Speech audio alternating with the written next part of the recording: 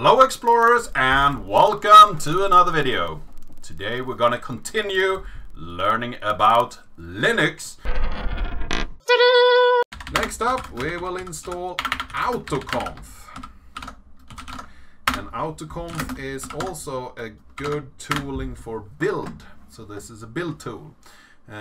It contains something that can produce shell scripts and automatically can configure source code.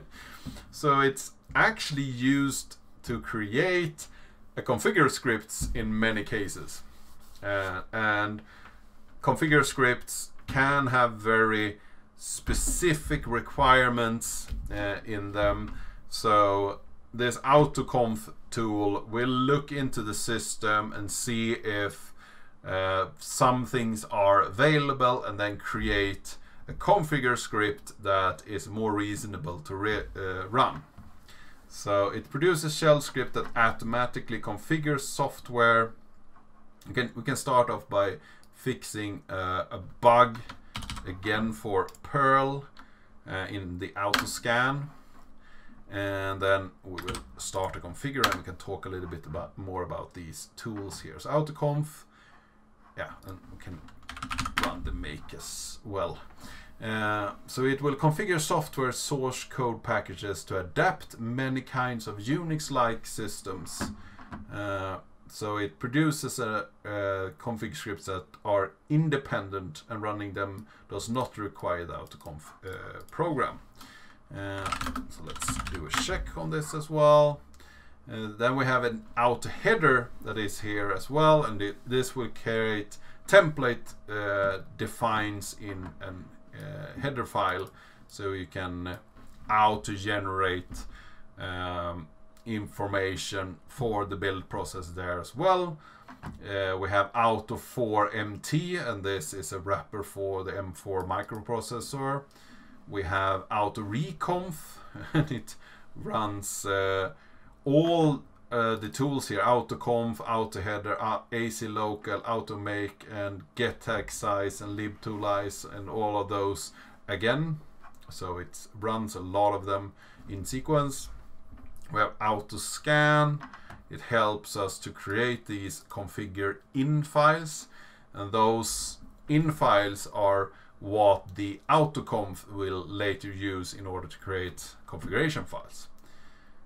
So yeah, it's tooling to help you create configure scripts for your build process. I actually stopped the test here, and you see there is a lot of failed ones. And I read here that the test suite is currently broken due to bash 5 and libtool, the versions that we are using.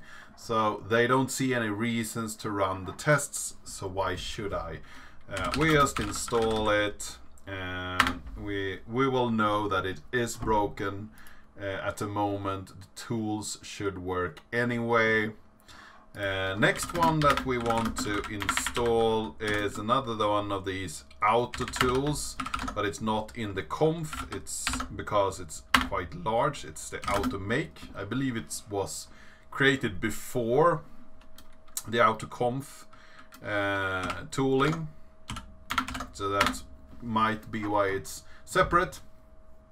The Automake package contains programs for generating make files for use with the Autoconf. Okay, so let's configure it. It sets the document directory and the prefix, so we have seen that before. We will run make. It should go quite fast. It wasn't that large. And we also have a check here that we can run with 4 CPUs, and that can take a little bit of time, about 7 SPUs. And this package will contain the AC Local. So AC Local will generate AC Local M4 files for the configure in files. My experience with AC Local is that you run that first in order to set some of the environment information before you run Automake. So it will set some of the variables for you that Automake then uses in order to create your configure script. So Automake is a tool that automatically generating Automake in files from Automake AM files to create all the make in files for a package run the program in the top level directory by scanning the config in file in it automatically finds the appropriate Automake AM file and generates corresponding Automake in file.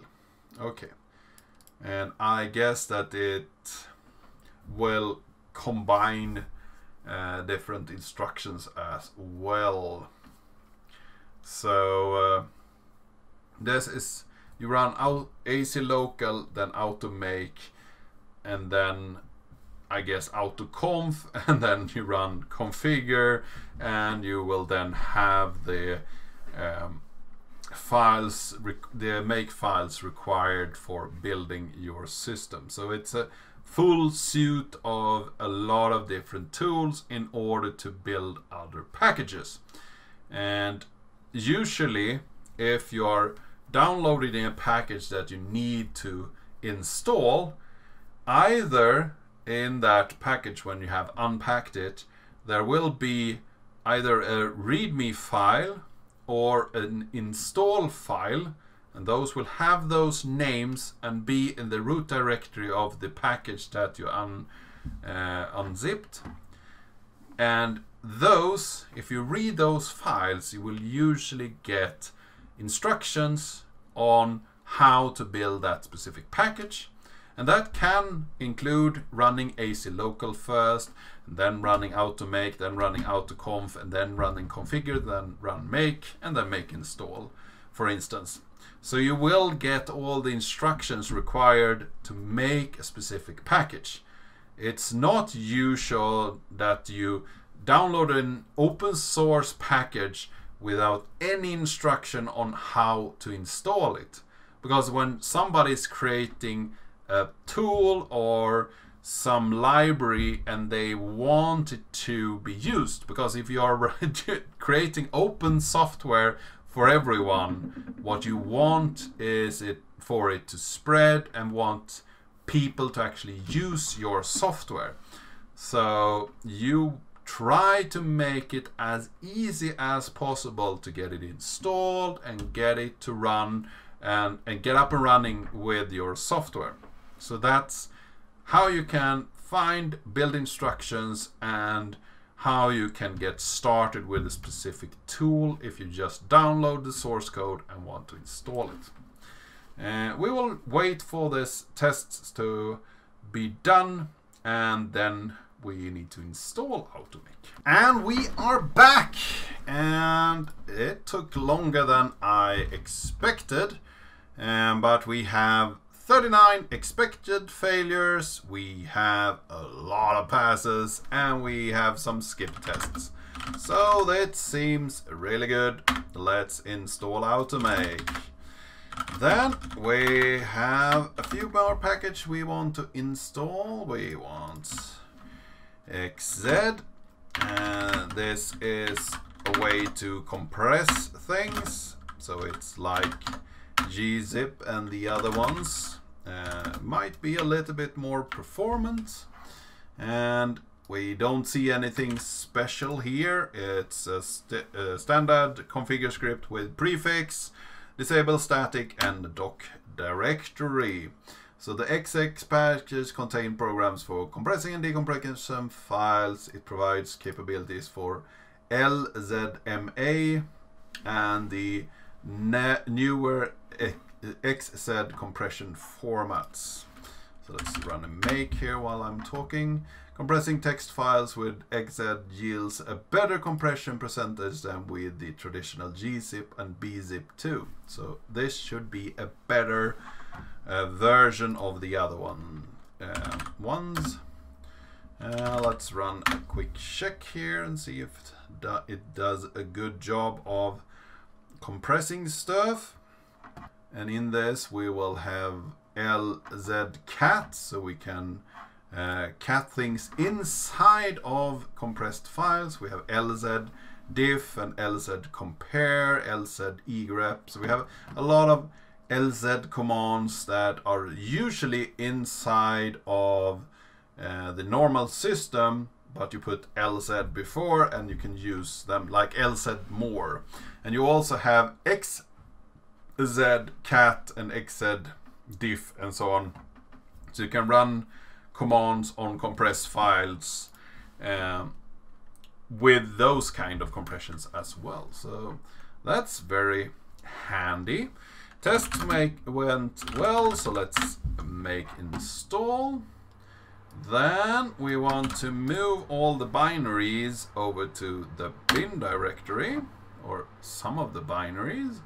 We want to move the two libraries that we have over to the lib directory, and then we make a link back for those libraries to the lib directory, as we usually do. Next package that we want to unpack here and install is kmod. It's also a small one, kmod, and let's configure that one. That's the usual prefix and bin directory sysconf dir, so that's where the configuration of the system is. Root libdir, this is an option that ensures that different libraries related files are placed in the correct lib directory. And with xz and xlib, zlib, this means that kmod will use the okay, so this will enable the option of kmod handling compressed kernel modules. So that's something that we really want, because we don't want our kernel modules to get too large. Often compressed things are actually faster to load. And then we want to make this package as usual. So this package does not come with a test suite, but can be run in the LFS C-root environment. Okay, and when this is done, we will install. And with this command, we will get depmod, and this create dependency file based on symbols it finds in the existing modules. Insmod installs loadable modules. This I use very much. This is very good command when you have a module that you have built for your kernel and you want your system to run that or install that module. So that is very useful. Then you have kmod that loads and unload kernel modules. List current loaded modules, lsmod. Mod info can get information. Mod probe uses dependency file creates by dmod to automatically load relevant modules. So that's good as well. And array mode is to unload modules from the kernel. Then we want to run this little script here, which is a little bit of a for loop that runs for depmod, insmod, lsmod, mod info, mod probe, and array mod, and it will create links for each of these to the sbin directory. And then we want to create the last link here between kmod and lsmod. So lsmod is actually kmod, and that's a different name. I think we have done a lot here, and this video will be broken into smaller parts, and I hope that you found this interesting. I hope that you learned a little bit more about Linux and different components of Linux. And if you have any questions or suggestions, leave them down in the comment section down below. If you like this video, give it a like, share it with your friends and colleagues. And if you haven't subscribed yet, please do that. And I really hope to see you in the next video.